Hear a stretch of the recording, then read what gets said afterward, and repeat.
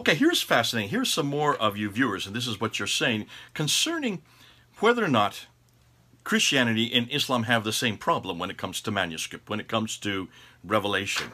Here's one by Rug49, and he says this: the way that Christianity and Islam spread is more important than the existence of any original manuscripts.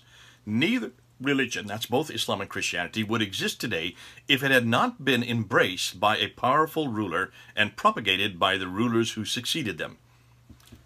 And he's putting both Christianity and Islam in the same bag.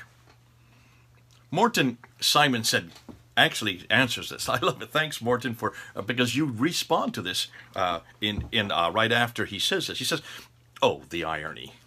Islam spread by the tip of the sword. Even Muhammad himself could not get things going in Mecca, by peaceful means, that is. He had to move to Medina and start writing according to your traditions.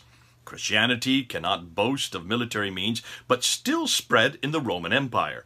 Granted, it became much more popular after Constantine converted, but it was substantial before that. In fact, Constantine would never have converted if it wasn't." So, a comparison between Islam and Christianity will show a very important difference. They are really two different species, he says. Islam would be forgotten unless backed by violence and oppression. Christianity rests on historical facts, as I and millions of Christians see them.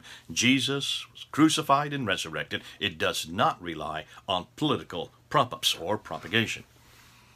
So, but let me look. There are four things I want to really confront or that try to challenge from what Rug49 is saying.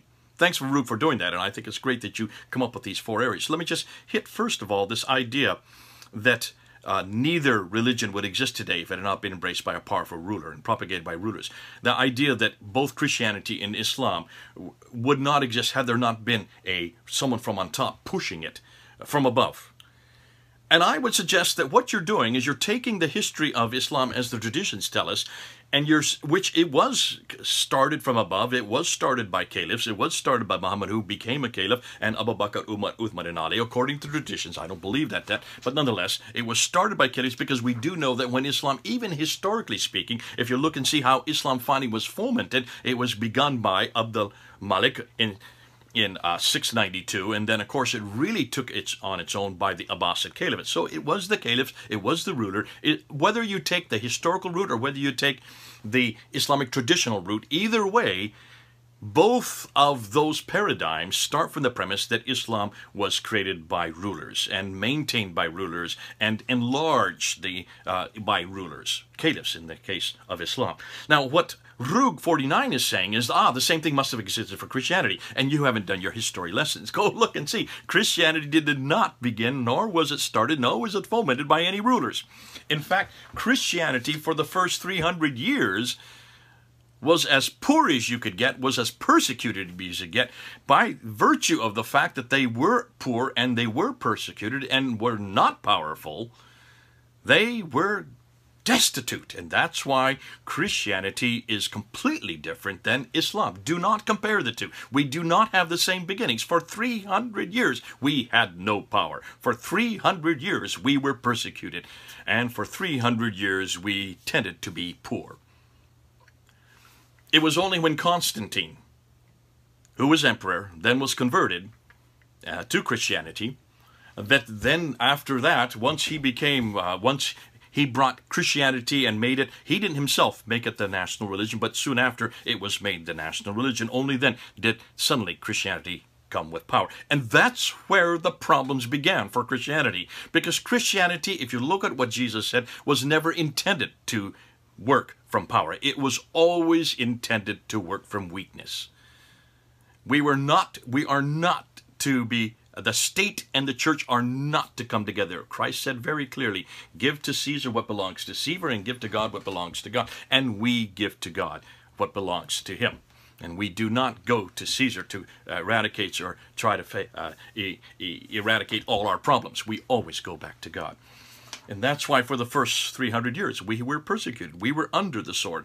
We never used the sword. The sword was always used against us. What was fascinating, according to the latest statistics, historical findings, when Christ died and when the church began, It's certainly at the time of the book of Acts, right after Christ's death and resurrection, and then his ascension up to heaven. Historians believe that there were maybe around 500, possibly as many as 2,000 Christians at that time, immediately after Christ's death. We can't know for sure, but it's estimated about 2,000. By the 4th century, that means within 300 years of Christ's death, the church had grown from that 500 to 2,000 up to 30 million. Up to 30 million. So the growth of Christianity had nothing to do with power, had nothing to do with the sword, had nothing to do with any kings or emperors that controlled it.